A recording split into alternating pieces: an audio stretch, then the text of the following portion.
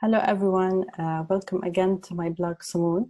As part of my fellowship with the HPHR Journal, this week I'll be discussing the issue of medical negligence towards Palestinian prisoners in Israeli prisons. Joining us today is Milena Ansari, the International Advocacy Officer at Addameer, a human rights organization based in Palestine. Welcome, Milena. It's great to have you here with us today. Thank you for inviting me and allowing us the platform. Thank you very much. Thank you. If we can start by asking you to tell us briefly about Addameer and its scope of work. So Addameer Prisoner Support and Human Rights Association is a Palestinian non-governmental human rights organization that works to support and advocate on behalf of Palestinian political prisoners held both in Israeli and Palestinian prisons. We provide free legal aid to prisoners.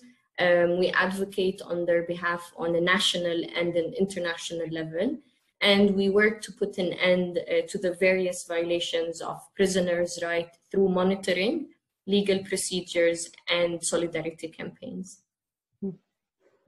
That's a lot of work that you're working on. Okay, and can you tell us about the general and current situation of Palestinian prisoners in Israeli prisons?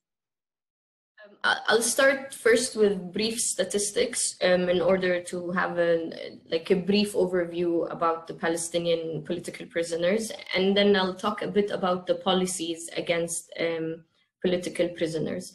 To begin with, there are 4,550 Palestinian political prisoners currently held in Israeli occupation prisons.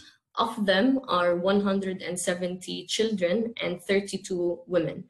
This also includes 500 sick Palestinian prisoners, some who have suffered from gunshot wounds during their brutal and violent arrest, and others are diagnosed with chronic illnesses and malignant tumors, and others have also physical disabilities. There are 200 prisoners that suffer from chronic illnesses. Of them are 10 Palestinian female prisoners.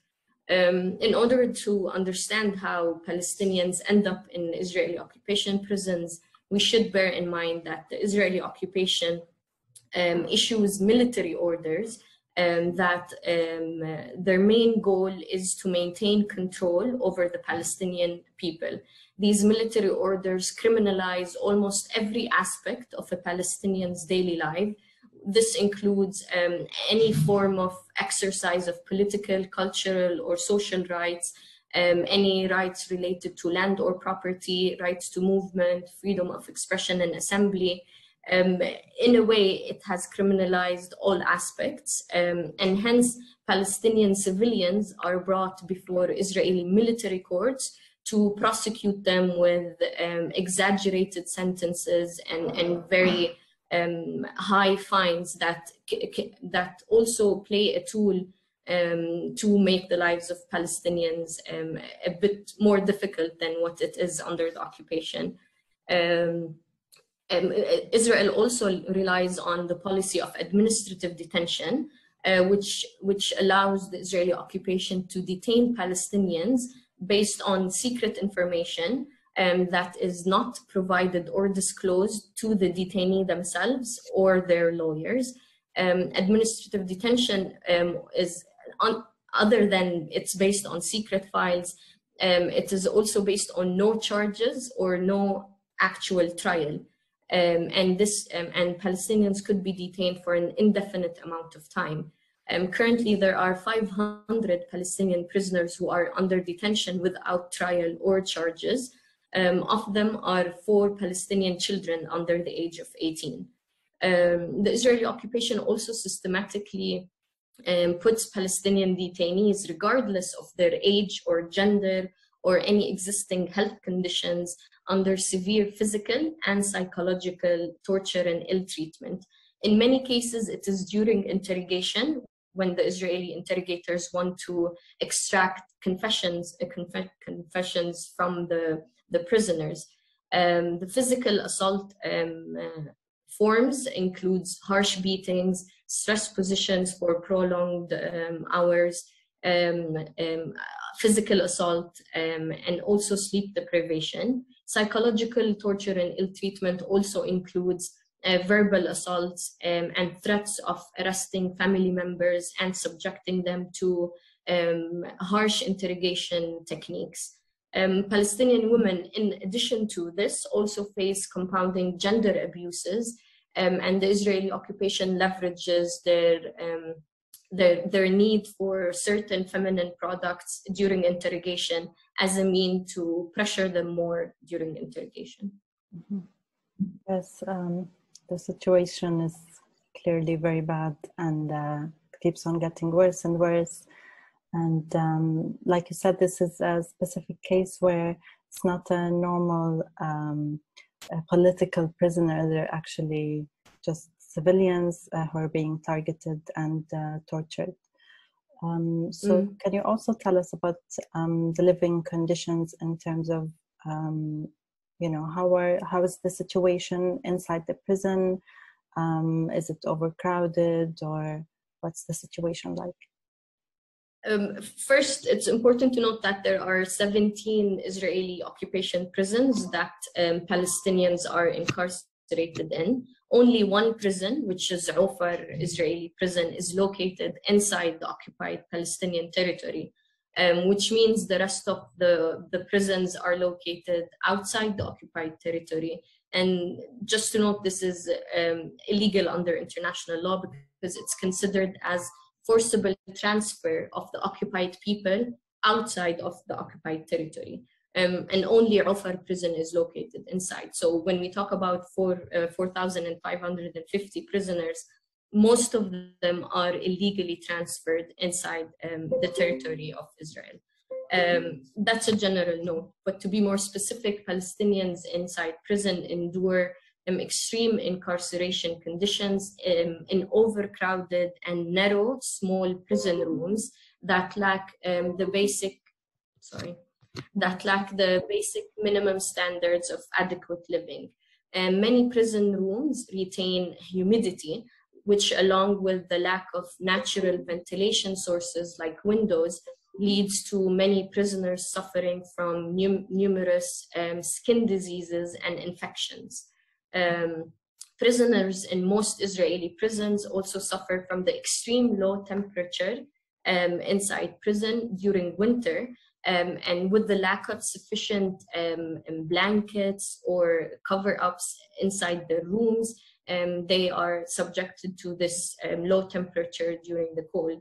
The Israeli prison services do not allow blankets inside that are thick and heavy, but limit the blankets that are accessible inside prison to thin and very light blankets.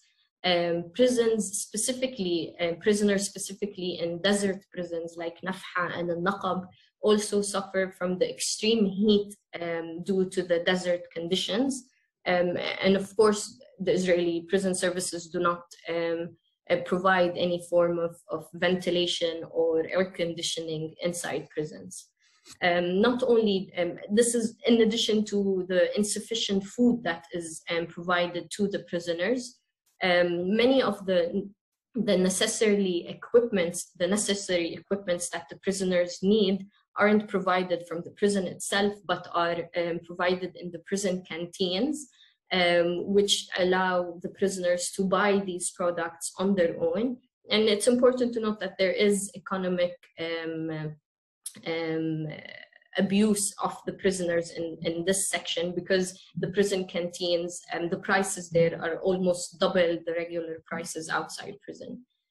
So not only does the Israeli occupation place Palestinians under extreme living conditions, but they also deliberately make their lives harder through regular and repeated raids through Israeli special units inside prison. These special units terrorize and assault prisoners even when they are inside prison. They use tear gas and pepper spray and physical assault for prisoners while they are still enduring harsh conditions inside prison. on a regular basis that they deploy these special units, a lot of prisoners are subjected to ill treatment. And there was a case in 2019 when one prisoner passed away after a violent raiding by the Israeli special units to a Naqab prison. Of course, the Israeli occupation is never held accountable for these circumstances or situations.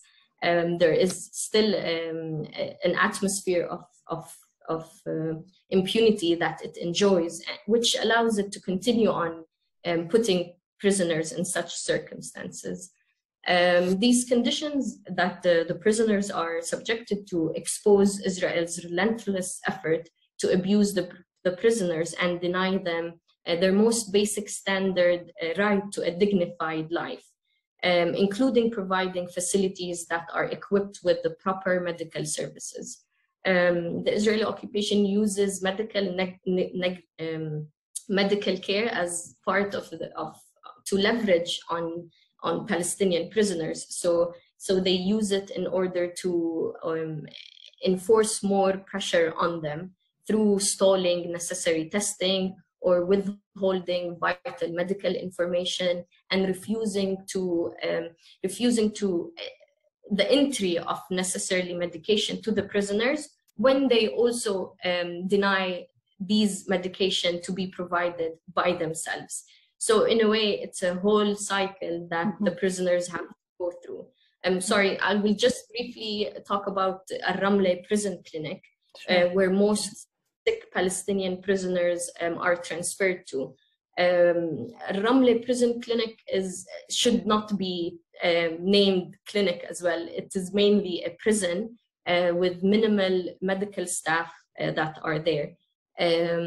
So in Al-Ramle, the Palestinian sick prisoners are still subjected to medical neglect and are not afforded the proper treatment nor the proper diagnosis. In many cases, the clinic only offers prisoners painkillers regardless of their diagnosis or what the disease is. The main or the majority of prisoners are given painkillers as a way to silence the pain, but it does not properly diagnose the pain or what's going on with the prisoners. In many cases, the painkillers worsen the conditions instead of trying to make prisoners feel better during their sickness. So about 14 to 16 prisoners stay permanently in Ramle. These are the prisoners that require constant monitoring and constant testing of their health condition. What the Israeli occupation does is that it allows 1 to 2 healthy Palestinian prisoners to stay in the Ramle clinic to facilitate and help the ill prisoners move around and to provide them with primary medical care. This showcases how the Israeli prison services avoids its responsibility and rely on other prisoners to take care of the ill ones. The clinic, as I mentioned, it does not employ a full professional medical staff, so ill prisoners are often transferred to civilian Israeli hospitals, but for this transportation to happen, it requires long delays. It requires long delays and repeated requests from the prisoners or the organizations such as Addameer to request the transfer of prisoners. Mm-hmm. Yes, that's the situation is really unbelievable, and like you said, it's a cycle. So not only that they're making these prisoners sick in the first place, but they're also denying their access to healthcare, health facilities, even healthcare personnel. So at Addameer, as you said, you're helping them get permits. So what else can you tell us about this medical negligence, or maybe what you're doing at Addameer in that? I will a bit focus on another cases of specific cases of medical neglect, if that's okay. Yes. Just to begin with, without receiving the immediate medical care to stabilize their conditions, many Palestinian prisoners fall victims of Israel's deliberate medical negligence. In 2020, 4 Palestinian prisoners passed away inside prison due to medical neglect. I'll briefly go into the case of Kamal Abu Wa'ir, who's one of these victims of deliberate medical neglect. Kamal is a 46-year-old man from Palestinian from Jenin. He was arrested in 2003 and sentenced to 6 life sentences and 50 years in prison. During his incarceration, Kamal Abu Wa'ir was diagnosed with vocal cord cancer, escalating the Israeli prison services' humiliating and degrading treatment to him. To attend his hospital visits, Kamal was always cuffed with his hands and feet and brought to the prisons from Galboa to the hospital. And it's important to bear in mind that the transfer of Palestinian prisoners is not an easy travel at all. They are transported through something that is called the bosta, which is a metal vehicle that is completely shaded and does not have any forms of natural ventilation, as I mentioned, like windows. So even during his chemotherapy sessions, Kamal would be cuffed by his hands and feet on the prison, on the hospital bed. In July 2020, he was admitted to the hospital and underwent surgery to insert a breathing tube, during which he was infected with COVID. Even though Kamal recovered from COVID, his medical condition continued to worsen until he passed away on November 10th, 2020. So in a way, this part of the medical stalling and the ill treatment of the prisoners, when a prisoner is sentenced to life sentences, they are not even afforded the dignity to be treated well till the end, or to be released, as he suffers from vocal cord cancer. He suffered from vocal cancer. So why it's important to mention Kamal's case as well is, till this day, the Israeli occupation withhold his body since he passed away in November 2020. It's not the only withheld body by the Israeli occupation. Currently, there are 7 prisoners that the Israeli occupation refuses to provide the families with their bodies for a proper burial for them. One of these 7 prisoners is Anis Dawle, who passed away back in 1980. Until now, his body is withheld in Israeli prison fridges in harsh conditions. And this, we do bear in mind that it is a sort of psychological torture to the family members of the detainees, because without properly seeing the body of their beloved ones and without properly burying them, they cannot move forward with their lives, knowing that their bodies is held in freezers and numbered. Sorry if I'm taking too long, but I would like to also focus on another case of Amal Nakhle, who's a Palestinian child. He's 17 years old. Amal's medical reports say that report that he suffers from a rare disease, and excuse me if I'm pronouncing it wrong, it's myasthenia gravis, which requires special medical care, including regular medication and constant monitoring of his decision. Amal Nakhle, the 17-year-old boy, was arrested in the beginning of January 2021. Until now, till December, which is almost a year, he's been held under administrative detention.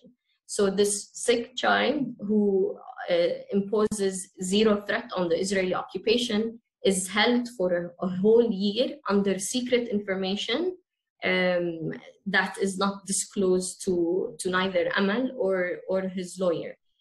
So in a way, Addameer, as the legal representative of Amal, we were not able to assist his case in any way possible, because we cannot go into trial not knowing what the charges are against him. The Israeli prosecutor keeps mentioning that Amal imposes a threat to the security of the region, while Amal's medical files constantly say that he suffers from health conditions and health implications that make even breathing on him difficult. So here we see how the arbitrary nature of administrative detention is used to detain Palestinians even when they are children and in vulnerable health conditions. I would just also mention the case of Jamal Zaid. Jamal Zaid was arrested on the 15th of September 2021. He suffers from kidney failure, which requires daily dialysis for his condition. When he was arrested on the 15th of September, there was a session for his dialysis to take place.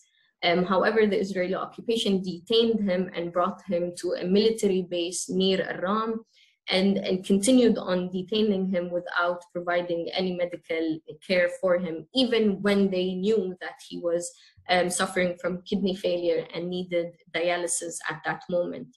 After prolonged hours of detention, he was transferred to Chari Tzedek Hospital, where they conducted tests for him and he underwent a dialysis session. But he remained in the hospital later in the evening and then was transferred to prison.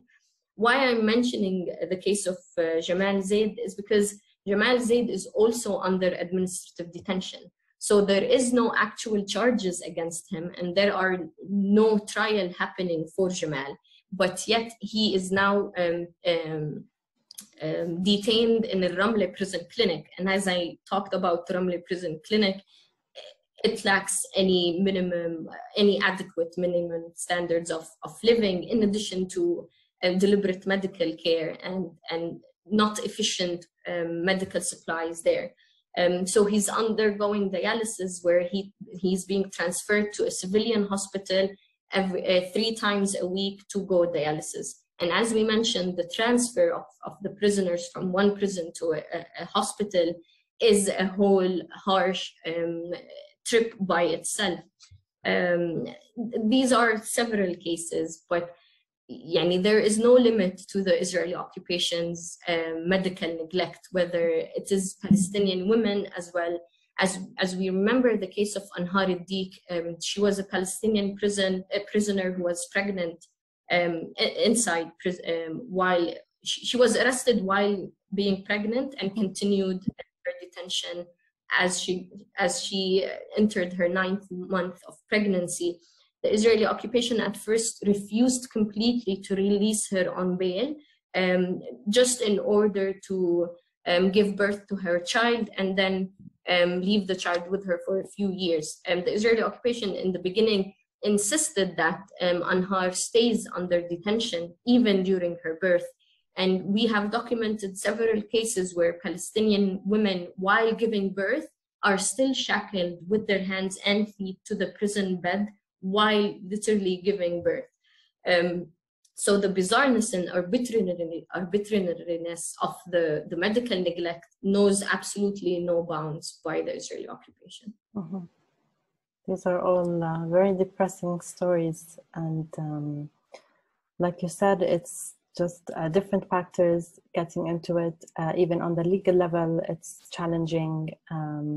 So it's really very sad to see that they're facing all of this inhumane conditions. And like you said, also their families are also targeted by this. Okay, so if we want to end with a slightly better note, what do you think the solutions can be, or what do you recommend on advocacy, research, or policy levels in order to improve these conditions or actually prevent this deliberate medical neglect? I really thought about recommendations or ending it on a positive note, but to be completely real and to the point, in order to better improve the conditions of Palestinian prisoners, there should be an end to the Israeli occupation as a whole. Just to mention, like Addameer's efforts in the Israeli judicial system is redundant. We try to file complaints on behalf of the Palestinians in Israeli military courts and in Israeli civil courts, but we're constantly faced with refusal and denying of basic rights. Even during the COVID pandemic, this did not deter the Israeli occupation from increasing the arrests of Palestinians. We submitted an appeal in order to lessen the amount of prisoners inside one prison cell, but the Israeli Supreme Court rejected our petition and said that like spacing between prisoners and the guidelines of the Israeli Health Ministry does not need to be implemented inside prisons, because prisoners should not be given that privilege of having efficient spaces inside prisons. So there is no justice for Palestinians in judicial systems by the Israeli occupation. This is a complete, honest and real case. And this is when we say it is on the international community and the states to take action against the occupation. They have given Israel an atmosphere of impunity by their constant silencing, and we need the silencing to end. We need states or organizations to take action and hold Israel accountable. Just a small recommendation how organizations or individuals can help.